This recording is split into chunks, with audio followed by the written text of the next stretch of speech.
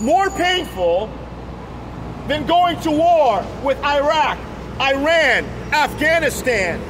More painful than losing 2 major American towers. More painful than the Queen of England kicking your rear and saying you need to submit. I'm not sure what to submit to, but you need to submit. More painful than American slavery. American slavery was abolished in 1865 by President Lincoln. Hell is more painful than all of that. Why? Because it's never-ending suffering, not against your color, not against your skin, not against your body. You know, I see guys at the gym, they're lifting their weights and they're all muscular and they got the thighs and they look good. You know, like, man, I wish I had those thighs and those muscles. But that's not what's going to be judged. It's your soul and your spirit that's going to be judged. Never-ending pain and judgment. Just your soul and your spirit and the flames. Just like the man in Luke 16 cried, so will you cry. So the Bible says in Matthew 10, verse 23, but whenever they persecute you in one city, flee to the next. For truly I say to you, you will not finish going through the cities of Israel until the Son of Man comes. Right? So the Word of God says, when they persecute you, who? Who do you think? Right? Brother will betray brother. When your brother persecute you, what does it say here? Father is going to persecute his child. Right? Children will rise up against parents and cause them to be put to death. Why? Because the parents are Christian and the children are not.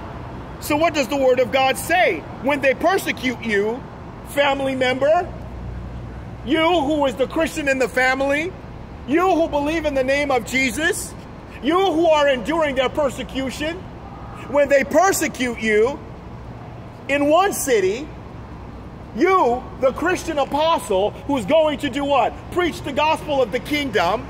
When they persecute you in one city, if they persecute you in Seattle, run to Portland, Oregon. If they persecute you in Portland, Oregon, run to San Diego. If they persecute you in San Diego, run to Sacramento. If they persecute you in Sacramento, come back to Portland. If they persecute you in Portland, run to England. You get what he's saying?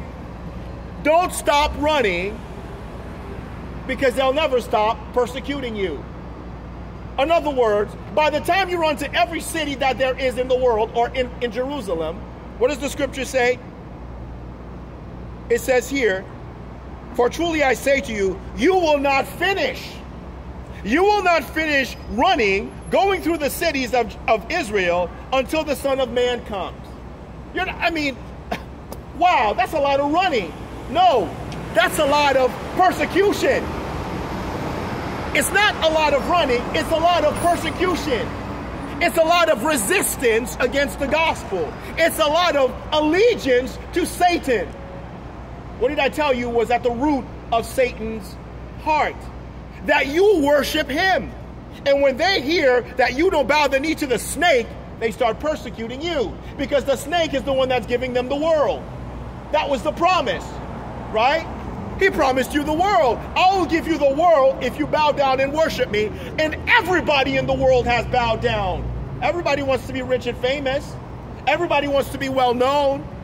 Everybody wants to marry a good-looking woman, right? So betray the Son of God. Don't become a sissy. And furthermore, he didn't ask you to become a sissy. He asked you to repent and believe and be saved. So the scripture says, but whenever they persecute you in one city, flee to the next. For truly I say to you, you will not finish going through the cities of Israel until the Son of Man comes. The Son of Man is coming back. After the crucifixion, his death and resurrection, he came back. But there's another coming. The second coming of Christ. Right? We read about it in Paul's epistles. We read about it in Matthew. The second coming. The rapture of the church. So he says in verse 24, a disciple is not above his teacher, nor a slave above his master. It is enough for the disciple that he becomes like his teacher, and the slave like his master. If they have called the head of the house Beelzebub, how much more will they malign the members of his household? A disciple is not above his teacher. Dr. John MacArthur was my teacher. I'm not above him, according to the Word of God. Right? Nor a slave above his master. If Gabrielle Franklin was my master, and she brought me into the United States for sexual services, or whatever it is. Hey, you know, you were asking me about, so my boss, do you have a smartphone? I have a phone. Oh, you can take a picture of that, and then in the top corner you tap on it, and it sends you to this same page. Oh, okay. So you can go there. Okay. Then what you have to do is you have to scroll kind of all the way down, about the middle, look for a link that says create career profile login. You have to do that first. Okay. Do the login bullshit. Okay. You know, give your email. Okay. Then it'll get you into, I think, a page to apply. Okay, thank you. All right. All right.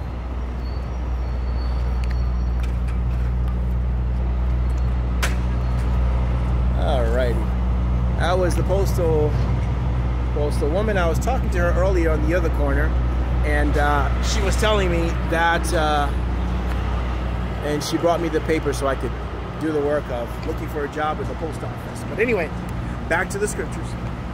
So as I was saying earlier, a disciple is not above his teacher, nor a slave above his master. If Gabriel brought me into the country to be a slave, right, sex slave, a servant to serve under her, as I guess she was assuming my mother was, the scripture says it is enough for the disciple that he becomes like his teacher and a slave like his master, right? It's okay for you to teach the Bible the way this man taught, because the command of the scriptures is go into all the world, make disciples of the nations, baptize them and teach them to observe all that I commanded you. It's not only for the teacher, but it's also for the student.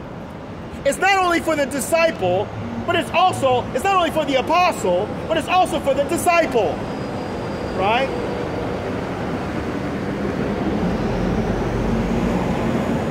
He says here, if they have called the head of the house Beelzebub, how much more will they malign the members of his household? Right? Jesus was called a servant of Beelzebub. Why would they do that? Because they didn't want to honor him as God. As Paul says in Romans chapter 1. Even though they knew God, they didn't want to honor him as God. Right?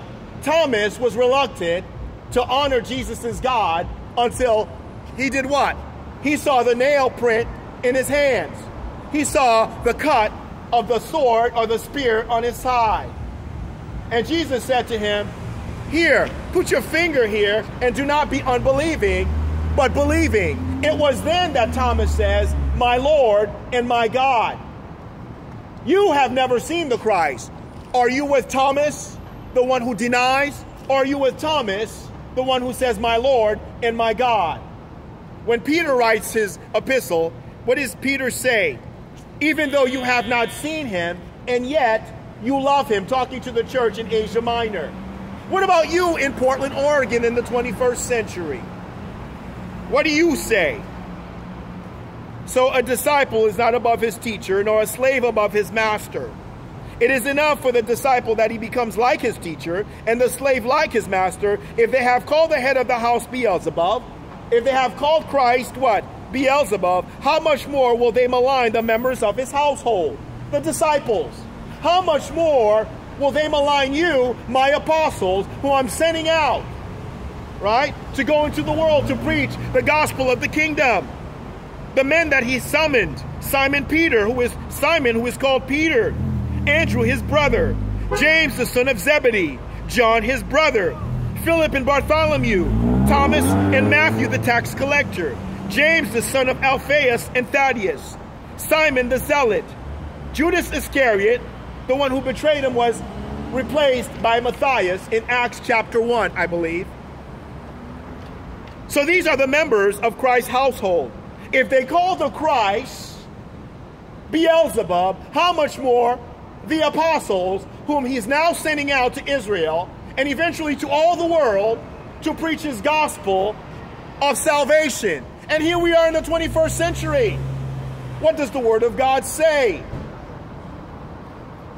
So we go back to verse 26. He says, therefore, do not fear them. Who? The ones who are persecuting you. The ones that are going to be persecuting you. Right? Verse 23. But whenever they persecute you in one city, flee. He says, therefore, even though you run from one city to another, do not fear them. For there is nothing concealed that will not be revealed, or hidden that will not be known. Right? There is nothing concealed that will not be revealed, or hidden that will not be known. Whatever it is that you find out about them while you're preaching the gospel.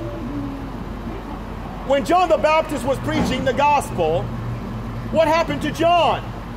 John was arrested because the wife of Herodias was sleeping. Herod was sleeping with his brother's wife. And what did John say to him? You're not allowed to do that. So they arrested John and put him in jail. When Herod's birthday party came,